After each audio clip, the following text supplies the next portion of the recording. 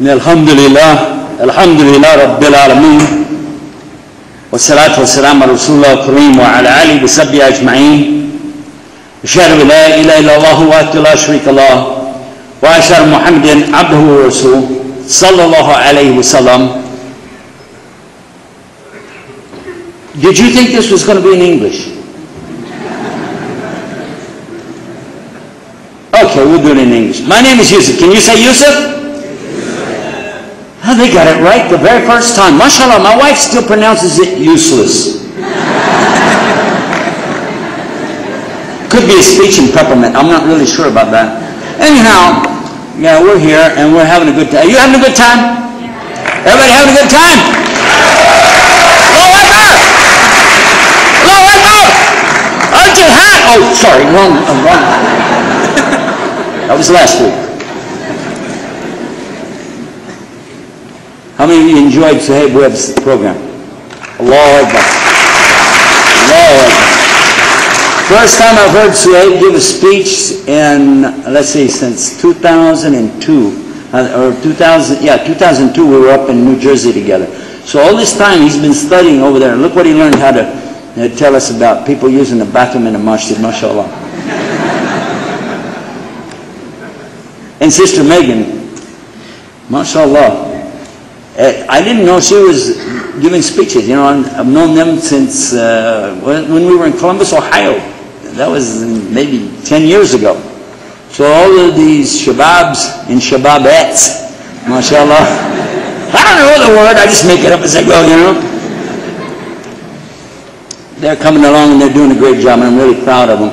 And the brothers and sisters, and some of them, when I was here some years ago, they were little guys and other big guys, you know, mashallah. It makes me feel good to see it, that action, the activity, and this excitement, enthusiasm. In Arabic it's called Hamas, right? Yeah. Huh? I feel like George Bush, you know what I'm saying? What was I going to say? All right. I'm from Texas, you figured that out already, yeah? Alhamdulillah. But I didn't vote for him. No, sir. I was real happy to vote for President Obama. Cut. Back up the tape. All right. I'll get that out of the way. Alhamdulillah. The praises to Allah. We have a lot of guests here. Our guests, not Muslim. Raise your hand again, real quick. Okay, there's your targets, guys, watching you as they go back to the parking lot. It is sad when we have to begin our programs out defending our right to even breathe.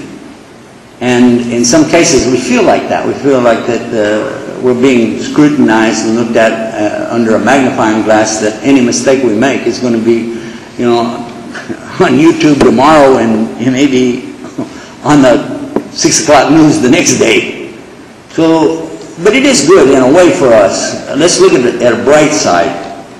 That you and I know that we will have to answer for everything we've done on the Day of Judgment. Allah will ask us how we behaved, what we did, how we used the resources that He gave us. So this kind of in a way prepares us for that, you know. Realizing that people are looking at you, knowing that every little mistake you make, yeah, well, so what? You shouldn't be doing it. That's it. Be good. And then nobody can complain, right? But anyhow, what I wanted to do really was just play with my little game of words. I enjoy words very much. And I found that they're an excellent way to communicate. And I've been trying to use words for a very long time. I'm going to be using some tonight, as a matter of fact. And while we're doing that, we'll break it down and try to get an understanding of what we mean by what we say. And it is true that the way we use words can change from one decade to another. For instance, if somebody, when I was a kid, told me that they had been out all night long, you know, and surfing, and they came home with a whole lot of bites, I would assume that they went down to the water and a lot of maybe fishing, they got a lot of bites on the thing, or maybe mosquito bites. Then I would be surprised to find out, no, he's talking about, he was on the internet surfing, and the bytes he's talking about are B-Y-T-E-S. He's talking about the bytes like gigabytes, megabytes, terabytes. Terabytes, that's a new one, isn't it? Terabyte? Yeah, just take a byte and tear it up. I don't know. I don't know, what is this stuff? There's a lot of stuff, right? So words change, you know. When I was a kid, you were really happy. Hey, you were gay. Let it ride. Okay, don't say nothing else. Yeah. So what I thought we should do is break it down and make it simple. A couple of words I want to talk about, I'll be done. Finished. First word is Allah. And I remember, when I was a new Muslim, Texas, the guy comes up to me, how come you don't say God like normal people? Why you say Allah? Won't you say God? Be normal, boy. Sheikh, by the way, he's from Oklahoma. We forgive him for that. I don't know if you know about the Texas OU game. That's a big thing every fall, every October. That's a big deal. Our university against their university. But seriously, I had to reflect on that because I did grow up hearing the word God, meaning the only one to worship, the one Almighty, the Creator, the Sustainer, the one that gives life and gives death, the one that's in charge. And this is God. To somebody growing up where I grew up. And so I was the same way when I was looking at this word, Allah. Why don't you just say God like normal people? But watch the line of questioning that could come back. If a Muslim really wanted to get on your case, look what he could ask you. So you say God, and you're a Christian. Yep, that's right. Well, do all the Christians say God? Well, better. Well, actually they don't. They don't. Where are all the Christians in the world? Well, most of us is over here off of Center Street and down over. No. Let's broaden your horizons a little bit. Let's look around the world. We got about 6 billion human beings walking and talking on the planet, doing this and that and the other, right? And out of those people, how many are Christian?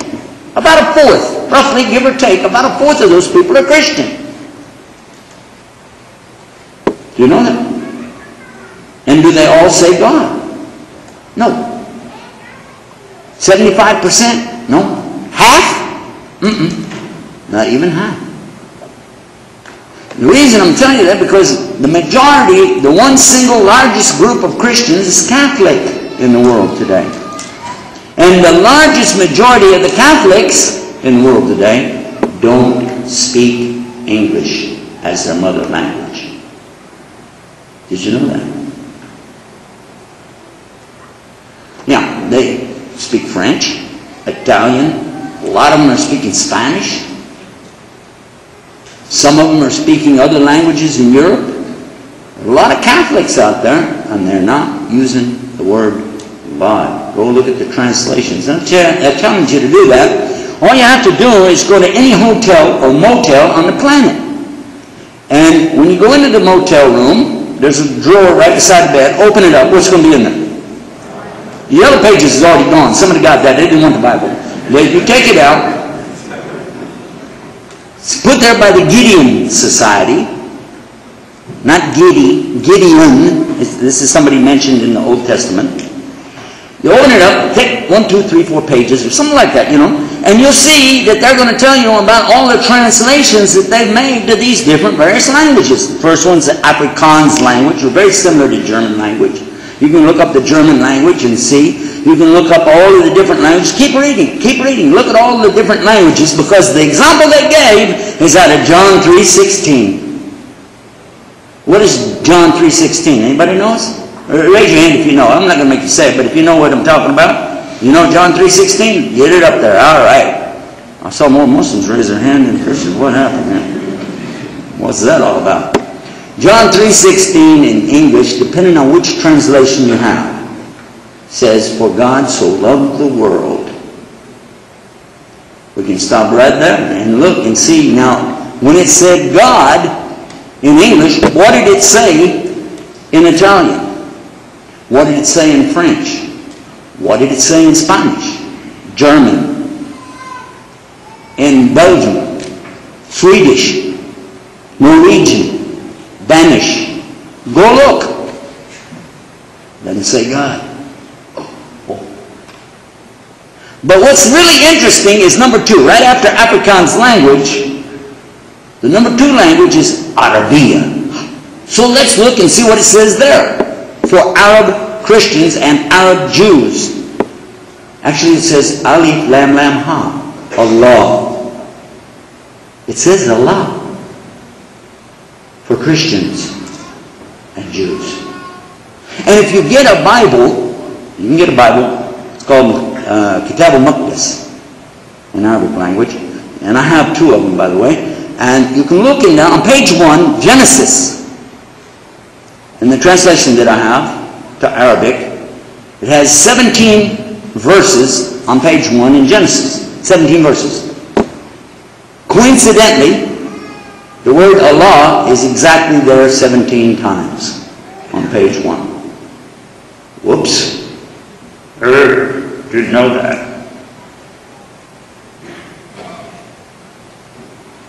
Making any sense yet? No.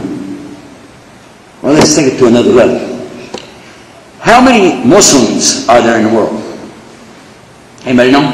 About 1/4. About the same. Give or take. Give or take. 2 or 3 that can't quite make up their mind what they want to do.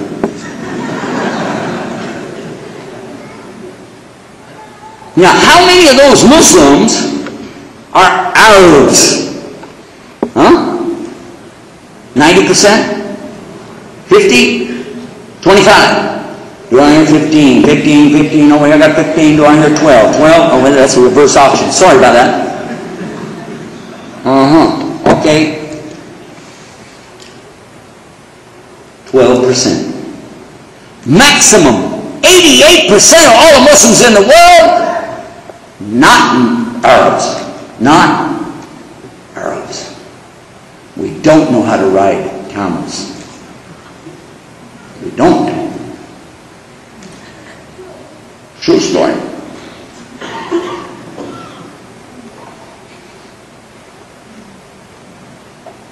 So then, logically, that 88%, well, let's find out. Do they speak Arabic language? No. In fact, after you visit Maghreb, you know, Morocco, in Egypt, you'll find out that a lot of Arabs don't speak Arabic language. I can't believe you said that. Anyhow, the fact is, the vast majority, almost 90%, of all the Muslims on the earth don't speak the Arabic language. True? Okay. So now, and you have Muslims from everywhere in the world here. We could take a poll. I can show you real quick. Anybody here from Egypt? Raise your hand real quick. Egypt? Hands up. Okay. Pakistan? Hands up. Quickly. India? Anybody from India? Here we go. Sri Lanka? Anybody from Sri Lanka? MashaAllah, right over here, Sri Lanka. Do I hear Indonesia? Anybody from Indonesia? Have we got, oh, right over here, we got Indonesia. Do we have anybody from Texas? All right, all right. How y'all doing? Y'all take your time of going there and y'all hurry back, man. Anybody from Morocco? I can speak your language too. Couscous.